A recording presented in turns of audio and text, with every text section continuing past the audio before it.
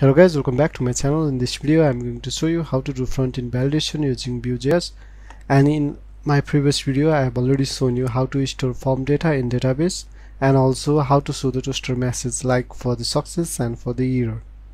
If you have not watched those videos, the link will be available in the description below or somewhere here in the screen. Please go back and watch those videos and get back to this screen. Okay, so let's get started. So for the front-end validation I'm going to use VeeValidate. You can search for VeeValidate, so you can click here, and we are using Vue 3, so we'll be following this document. Here you can click on get started. Alright, you can see all the documentation over here, so you can follow this documentation. Here we have the component based, okay, as well as the composition API. Okay, now let's install this VeeValidate. For that you can go to validation basics. Okay, here you can see the setup process, and here I'm going to use this one, npm install VeeValidate. You can copy this and you can run this command. Alright, it's installed now. We have successfully installed the library. To check the library, you can go to package.json. In the package.json, you can see we have VeeValidate 4.5.10 is installed. Alright, now let's get back to the documentation. So here you need to follow the documentation. Here we have like a field and form. In our form field we are using form. Okay, so we need to replace that form with the capital F, FORM form. Okay, this is the component that VeeValidate has given, and instead of input you need to give the field. So let's do the test first. Okay, for that let's copy this one. I'm going to copy this form, and in the main.view let me define over here. Before this form, let's use this form. Let's save this, and to use this form and field we need to import this from VeeValidate. So copy this one and let me import over here. Alright, save this, and we need to import this component as we define this component. Okay, save this one, and on submit what you want to do you can do as per your wish. Okay, so let me paste this over here. Now I'm already running npm run watch, so let's get back and refresh this form. Here we can see. Alright, okay, whenever we click this form, here we can see in the console submitting. Alright, that method has been called.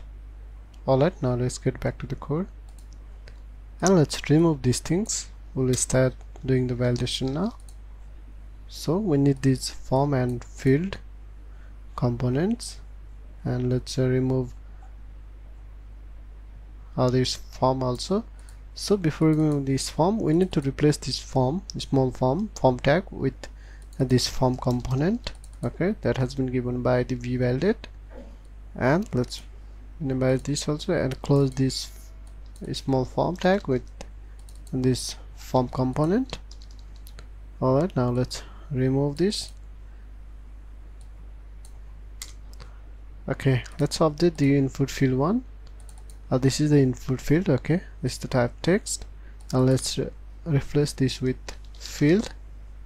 Alright, whenever we'll be using this field component we need to give the name as well, so name attributes is required. So here you can put first name. Alright, for the last name also let's give field, and type will be text. Here let's update name will be last underscore name. You can give the field name as a name. Okay, and let's update for the email as well. So this will be also filled, and instead of this will be also filled, and name will be email. Okay, and let's do for the phone number also filled, and name will be phone, and for this also current experience filled,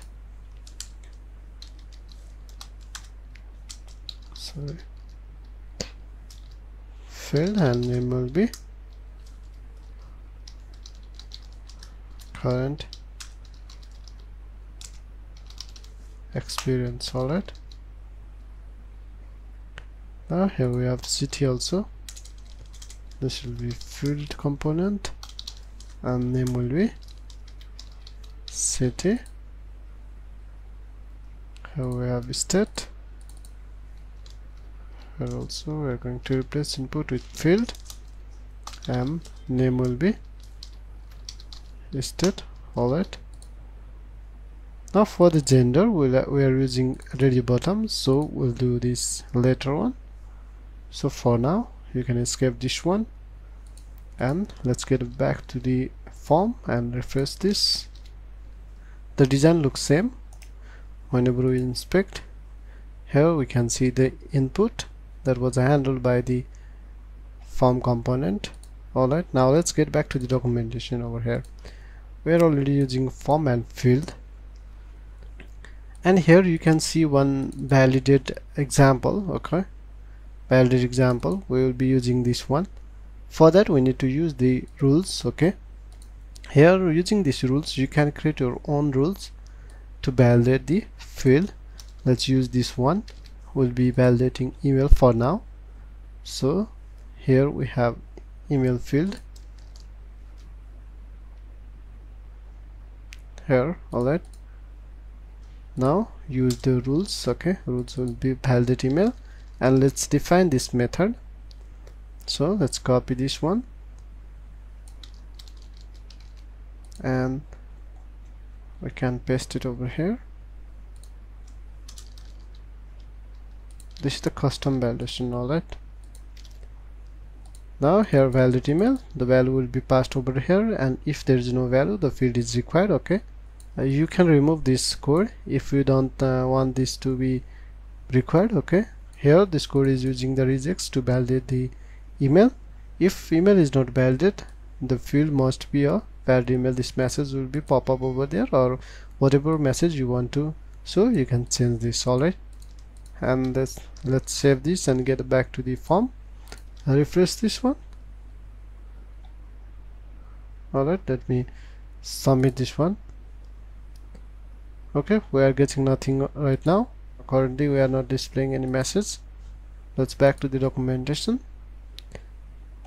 Here we need to use error message component to show the error message. Alright, so let's copy this and paste it over here, and you need to define the components as well. Let's get back and copy this component, and this will be under the email field. Here you can see, here you can paste it. Save this one. Name will be email. That's why we're giving name, to show the exact message of that particular field.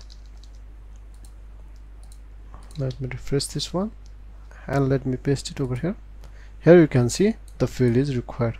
Alright, here whenever you type anything random value, it will show the error message because the email is not valid. And if you provide the valid email address, the error message will be disappear. Alright, if you remove this one, and then the message will be over here. Alright, let's change the color of this error message. For that I'm going to use the same class name that we have used for this asterisk. Okay, so let me check for the class. Here you can see form required. We can use the same class name for this as well. So here you can see class equals to this form required. Let's refresh this one, and let's try to submit this. the field is required. If there is any wrong message, the field must be a valid email. Alright guys, now let's get back to the documentation. Let's go to the build a form generator. Here one important thing we need to know is like a schema. If you want to create a form dynamic, then you need to use the schema. Okay, you can follow the documentation over here and you can try it yourself. This is just for the dynamic form. And now let's get back to the validation. Here also you can see different form validation, like this field is required. So let's implement these things for the first name and the last name. So let's go down and let's copy this method. Alright, let's implement for first name and the last name. Under this methods you can paste it, and is required is our rules now, new rules. Okay, for the first name and the last name. So here you can give rules equals to is required. Alright, this is same thing as we have done. And error message, you can copy this one and we need to show the error of this last name. Okay, alright, now let's copy this and paste it over here for the first name as well. Okay, here we'll have the first name. Let's save this and let's get back to the form. Refresh this and let's try to submit this. Okay, here you can see this field is required, this field is required, and the field is required. And let's get back to the documentation once again. Here we are using the components based validation, right? You can do the same thing in composition API as well, but it should be inside the setup method. So you need to write or whatever you want to write, those methods will be inside the setup method. So that's quite different, but you can follow the documentation and you can use. And here we have other examples, like for the checkbox and radio button also, how to do the validation for the checkbox. This is exactly the same. Okay, it is quite similar, it will be easy to understand for you, so you can do it yourself. So you need to follow the documentation how we can do the validation. And here we have the custom inputs. Okay, async validation, cross field validation, array validation, those things are over here. So you can follow the documentation and also you can try from here, like you can open the code sandbox. Alright, and you can go to the app.vue. Here you can see how it was done and how the validation can be done for the multiple array. So you can try this one, and for others also you can go and follow the documentation step by step. You'll know more about the Vue validation or front-end validation, how we can handle in Vue.js. So I hope you understand how to use the front-end validation and how to implement front-end validation. In upcoming videos we'll also do the back-end validation as well. So please don't forget to subscribe our channel. If you have any doubts regarding this video, you can comment in the comment section below. Thank you.